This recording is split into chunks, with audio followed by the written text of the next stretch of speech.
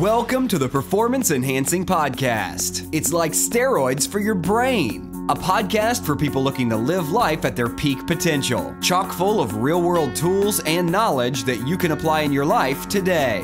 By providing you with a lens into the lives, beliefs, practices, and actions of those who are already living extraordinary lives, the Performance Enhancing Podcast will help you shift your mindset or create that change in your daily rituals and habits so you can explode with success in the areas of life that are most important to you.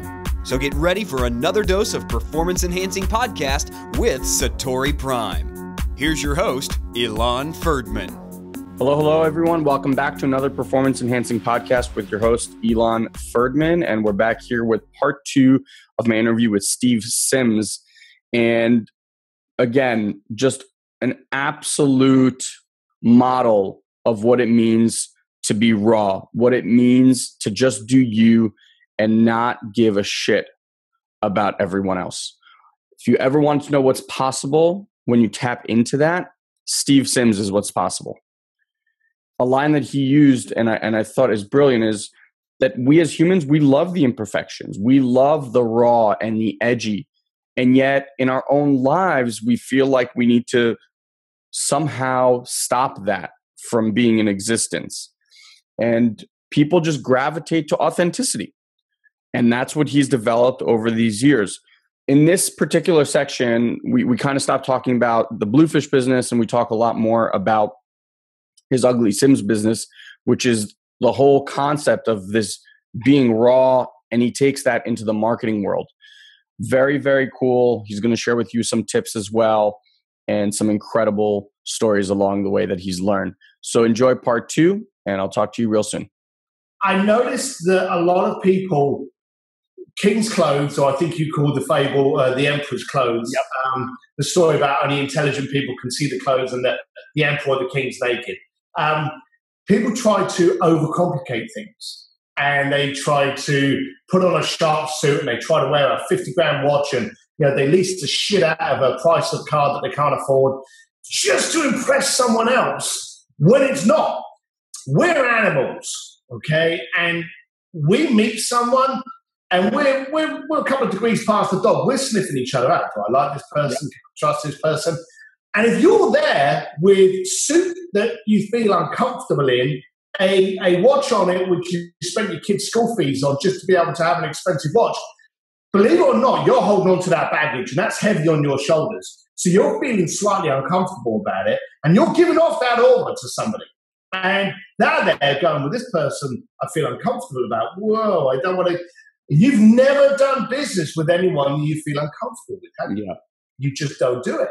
So the trouble is, you're not actually given the right perception. It's much better to walk in there with a Mickey Mouse watch on and a T-shirt and just go, should we have a beer? Let's chat. If we connect, great. If we don't, hey, I respect your time, okay? And just be you. Because it takes far more effort to be someone who you're not than it is for you to be you. So I got asked a couple of places to speak because I was doing this weird and wacky stuff, sending people down the Titanic and all that stuff.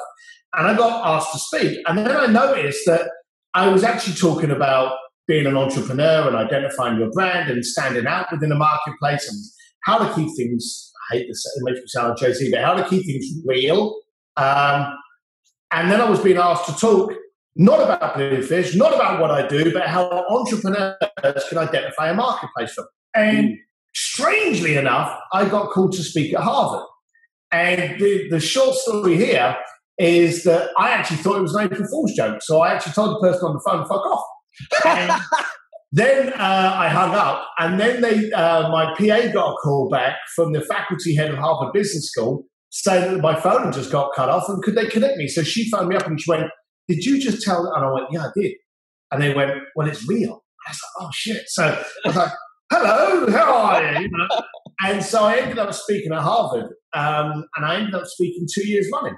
And that kind of just blossomed into a speaking career where I go out and talk about it. And then I coined Ugly Sims because everything I do is ugly, raw, imperfect, because I noticed a synergy between what we liked and imperfections. Now, hey, if I'm buying a phone, I'm buying an iPhone because I know I want that thing to be perfect, okay? But if I'm especially say music, for argument's sake, you listen to someone like Nina Simone, you know, the voices all over the place, the saxophone in the place is off called good rock music. When a guitar suddenly kind of rips out of note, you know, it's that imperfection that suddenly makes you go, yeah, you know. Cindy Crawford, bloody great water on her lip, you know, Picasso, 2 eyeballs on one side of the head. We love the imperfections. That's actually what catches us. You flick through a magazine where every guy is absolutely toned and every woman, shockingly, is 12 and a half foot tall because they photoshopped her to make it. And you just gloss over that. You don't notice it. So you start to notice things that are raw, that are primitive, that are edgy. And that's what I started marketing on. And strangely enough, I'm still having shits and giggles on that, as you can see, but I actually work for a very, very good quality Swiss watch, an Italian watch, actually, that's built in Switzerland. And I ended up working for jet charter companies. I ended up working for realtors that were building these condominiums.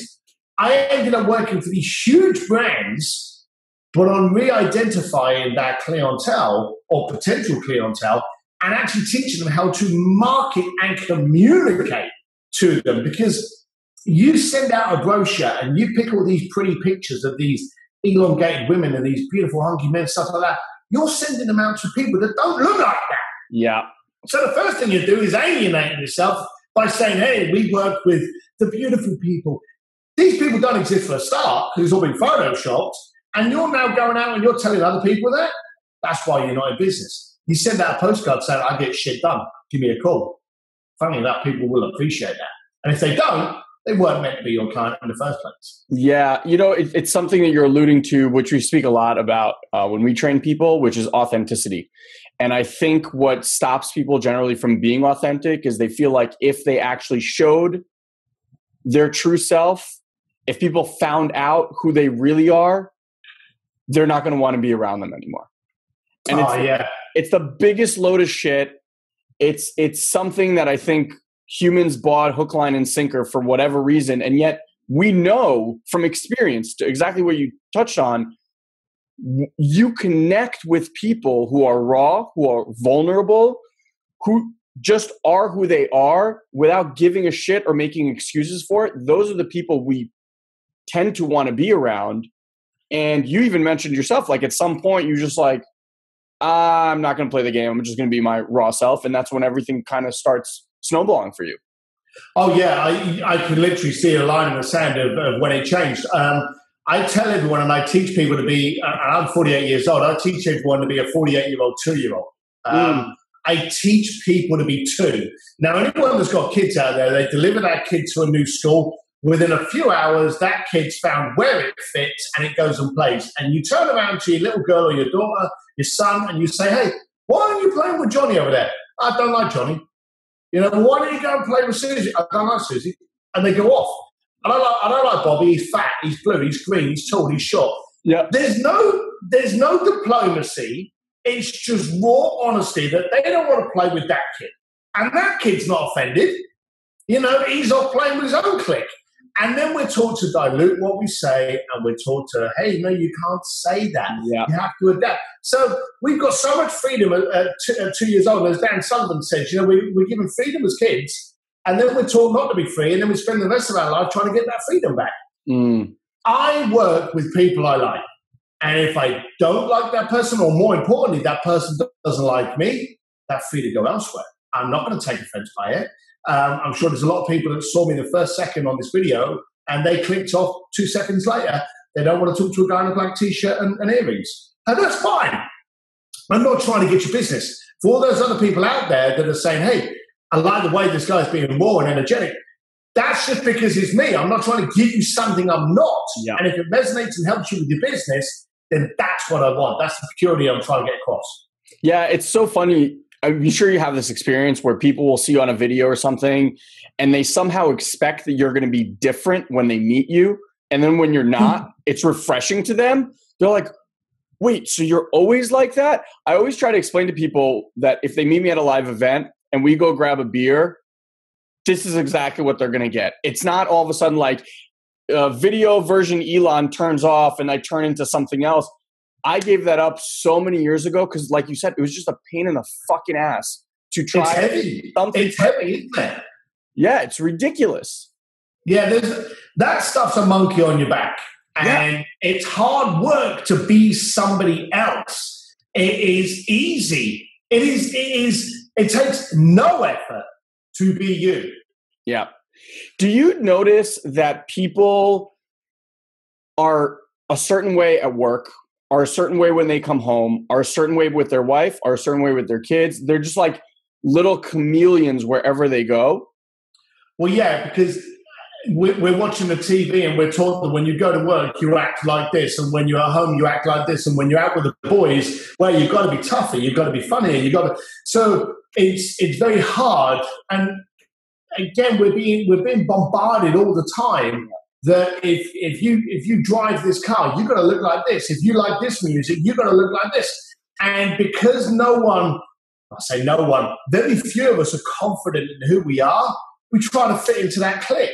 And the marketing gurus are teaching us that, if you want to look like this, well, you have to buy this glass of wine. If you want to look like this, you've got to wear that watch. You've got to wear that shirt. And they follow it because as pack animals, they think, well, if I drink that wine and I wear that shirt and I smoke that cigar, I'll have that private jet because it was on the advert. And people are very susceptible to that. Yeah, I call them sheeple. Yeah, never heard that one. No, yeah. This is another word, but we'll go for sheeple. Yeah, it's I feel like I had a moment, and maybe you can share yours, where it actually felt like I got unplugged. Like the Matrix, literally, it was like, oh shit. Yeah, I can tell you. I can tell you where that was. And I can tell you when it was. I was starting to do a lot of these parties, and as I say, at the beginning, I was on the door.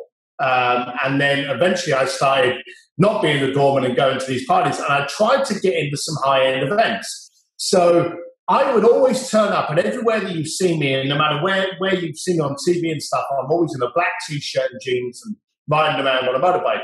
So I started to go to other people's events.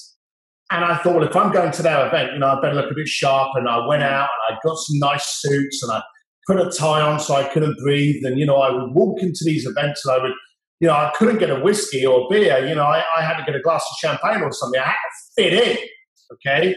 And I would get that. And then all the people that I was talking to were jet charter company salespeople or insurance, other stuffed shirts that were uncomfortable in that scenario. Mm-hmm. And something wasn't right. I wasn't connecting. It didn't feel right. It wasn't resonating. It wasn't authentic. So I thought to myself, I'm going to take a step back and I'm just going to go to a few of these events and I'm going to sit right at the back of the event and I'm going to observe because I'm missing something somewhere. I can't see it. So I would turn up, and again, I'd turn up on a bike of mine, black T-shirt, jeans, stick the bike around the back somewhere, attach the helmet into it, go into the party, sit at the back of the bar, grab a whiskey or a beer, and then observe. And then one guy would say, so what are you doing here? I'm just having a whiskey, Before I knew it, I was actually chatting with people, and I noticed that the life insurance salesman was talking to the car salesman, and the jet charter guy was talking to the finance guy. And before you knew it, the salespeople were all congregating over here at the free cocktail, and all the people that really matter were over here talking dirty jokes and drinking over whiskey. I suddenly found that people gravitate to authenticity, and that was my shining moment. I thought, fuck, I've spent so long trying to be something I wasn't. When I wasn't trying to be that, I had a successful business. Right, that's done. I'm back to the way I am. Then I would just turn up and literally just pull up on the bike, leave it with the valet, walk in with a black T-shirt, love me, leave me, whatever, I'm here. And I found that resonated. So I found that was my shining moment by being who I was. It took no effort. Yeah, it's such a relief. You called it a monkey. I think it's like an elephant on your back. It's way heavier. And it's interesting, as you were telling the story, what you mentioned before about teaching people to be 2-year-olds and how they do that, it never goes away, right? Like the same thing you noticed at the bar, it's the same thing. Now it's sugar-coated with this and that, but it's the same animalistic thing. It's like you go into that room and you say, yes, yes, no, no, no, yes, yes, no, no, and that's it. Subconscious. Oh, you've never left the playground. The playground may be bigger and may have like AstroTurf and a couple of flowers on the edge, but the playground has never, ever changed. And that mentality of the bully, the tart, the smart kid, the one that thinks he's cooler, the mentality has been there forever. Yeah, absolutely. So I'm just curious because we were talking about books and it's just kind of sitting in my mind. I know you mentioned Ari's book. He's been on the show. I've been on his. He's amazing. People know him. If you don't, Ari Meisel, lessdoing.com. What other books are you engaged in, reading, loving? Well, Joe's just sent me the book, and he's got an interest in Joe DeSena, Spartan, head of Spartan. So I'm actually doing an event in a couple of weeks' time where I've got to, for my sins, I've got to go down to Mexico for 2 weeks. So don't hate me. But I'm taking a whole bunch of books down there. So I've actually been collecting these books like Joe DeSena's I'm taking down there with me. And there's another couple that have actually come over here. Paul Douglas and Robert Anspash sent me one. So I'm taking a collection of books down there. After a couple of pages, if they grab me, I'll continue with them. If they don't, there'll be a beer mat. So there's a few people. Yeah, I'll pass them off. Yeah, there you go. This is a really good book. It'll hold open your door. So, at the moment, I'm really interested in reading Joe DeSena. There was a really cool book that caught me that I've got to give a shout out to. Mike wrote this one, and he talks about the infancy of sketching and really how to kind of like be really primitive with the way you communicate with people. And he's done a good job on this book, so I'm really enjoying that one. But overall, grab anything. You can't read half a book and not grow from it. Yeah. There are people with opinions, and they may be stupid opinions. I've read books that have been utter crap, and I've got halfway through it, and I've gone, this is the biggest pile of shit, never going to read it again, throw it in the bin, but it stirred something up inside me that's causing me to react to that bullshit. So I've grown from the crap that this guy spouted. So you can't not grow from something that you read. Yeah. I also know that you're a big proponent of networking, masterminds, stuff like that. What have you found has been a big benefit in surrounding yourself in those kind of high-level masterminds? Well, I'm trying to think who the person... I surround myself with people far more intelligent than me, which is never really hard, to be honest with you. But one of these very intelligent people turned around and said, you are the combination of your 5 closest friends. So if you surround yourself with 5 Muppets, then guess what you are? So people like Jason Gaynard, Joe Polish, Dean Jackson, they've helped me surround myself with more intelligent people. And so I love going to those environments, and you've got to invest in it. You've got to be ready to puke at these places. You've got to be able to go there and go, hey, I want to do this, or how do I do this? And if you go there and just sit there and think it's just going to come into you, just soak it up like a sponge, you're an idiot. You've got to get out there and go, I really like the way you're doing that. How did you do that? What's your opinion on this? And you've got to bury yourself into it and get it in there. And luckily, I've been doing that for quite some years now. So I am very fortunate. I had a problem the other week, and I phoned up Joe Polish, and I said, how is this happening? And he was like, look, I think he referred to me as a fucking Muppet. And then said, look, you just do this, or why aren't you doing this like you used to?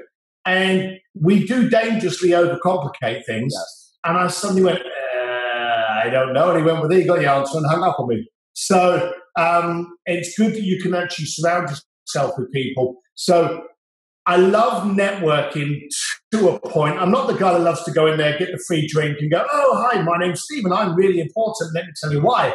I like to go to events where there's some really interesting characters, where I could just speak to people and just go, I really would like your opinion on this. Why are you so right and I'm so wrong? And challenge it. Never be intimidated to challenge someone's opinion, because there's a lot of barstool geniuses out there that have that opinion because they read it on the back of someone else's book. And I want to know why you support that opinion. Why do you think that's right? Why do you think I'm wrong? You may not have even given your opinion yet, but just challenge them and go, well, what makes you the expert?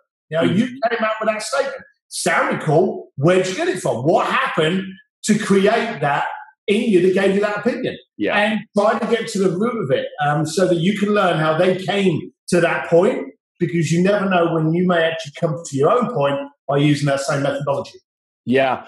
I really like the point that Steve just made, which is when you show up to these events, it's up to you to pull the value. And I feel like whether people are in courses, whether they're at these live events, they tend to do that, where they sit in the back and just think this thing's going to like wash over them, and miraculously they're going to walk out of this thing like transformed or a better business person or a better marketer or whatever. And I think understanding that and knowing that you need to go in there with intention, pulling it towards you and putting yourself in there.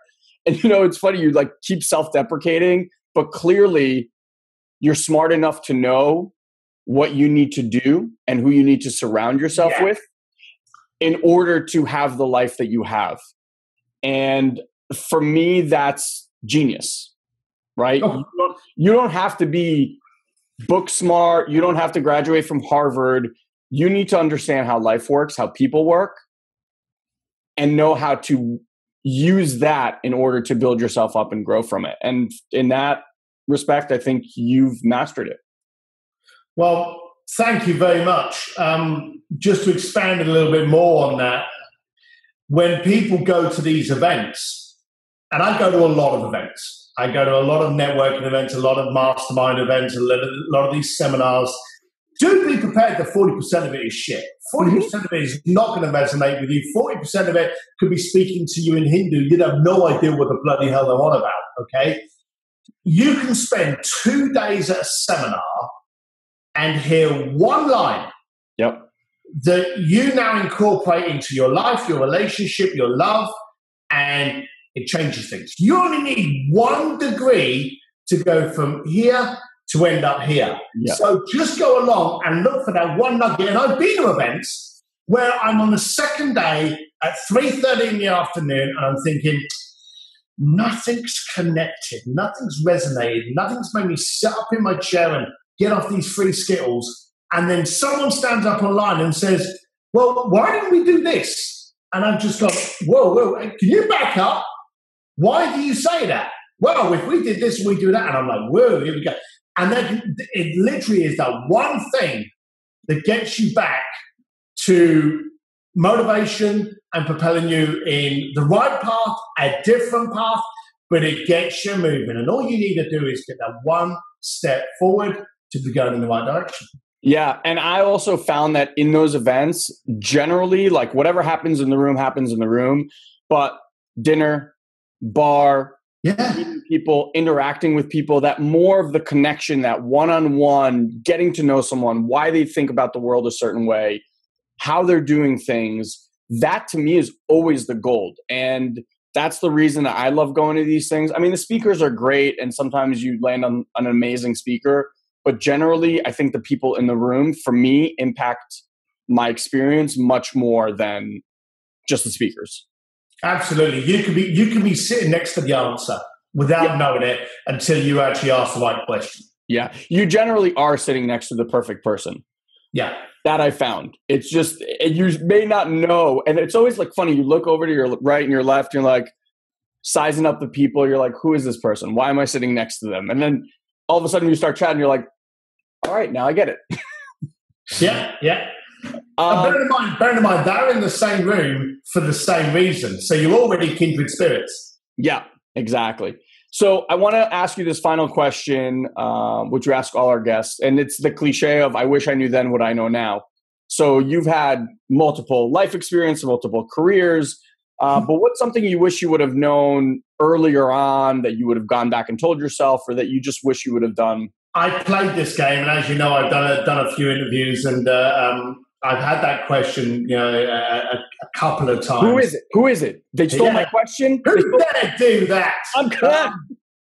Do you know, the funny thing is, I've done things that I wish I hadn't have done, and I've got hurt and scarred, both physically and financially and mentally. But each time it's propelled me to do something different. Yeah. And I've gone back and I've gone to myself, well, I tried going up that hill on that motorcycle and I fell off and I broke my arm and so the arm heals up and I know that I need a lighter bike with a bigger engine. And the next time I get up that hill, I wish I had broken my arm, but if I hadn't broken my arm, I wouldn't know what was necessary to get me up that hill. Now I'm the king of that fucking hill. So I'm not sure that there's anything that I wouldn't have done, but I would have tapped myself on the shoulder, passed myself a good whiskey, and just said, hold on, and just smile at everything. I think that would have been it. That's really good. It's funny. I was just talking to my brother right before we got on here, and he's just going through some stuff right now. And we were just talking about how the stuff that we tell ourselves about certain situations can make it either super heavy or enjoyable, life lesson, growth, etc. And it's interesting that you just said that, which is just smile through it, which is kind of like the theme of this, keep it simple, right? Yeah. Just smile through it, and you'd be amazed what a smile does, right? Like you're a master at this probably, where you walk into a room, you smile at someone, it just completely disarms them. They almost like don't. I don't know. I walk in the room and some people think, who the fuck's that and how did he get into my party?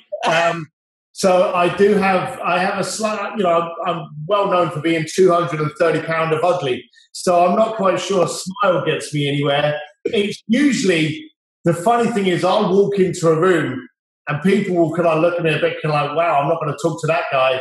And then maybe the host of the party will come up to me, or I'll walk in with someone. And I've walked into parties with people before and they're like, wow, he's receiving. So I get funny reactions. That's amazing. It's amazing. Steve, I just want to thank you for coming on here and just sharing your gift, your rawness, your authenticity with our audience.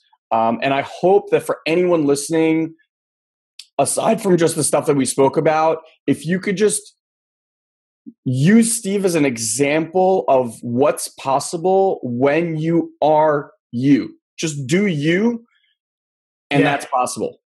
And I'm sure Steve will attest to the fact that, just like you said, like a big man, earrings, bald hair, like biker looking guy, wearing it all out on his sleeve and having this kind of impact on the world. And like you said, a lifestyle engineer for others.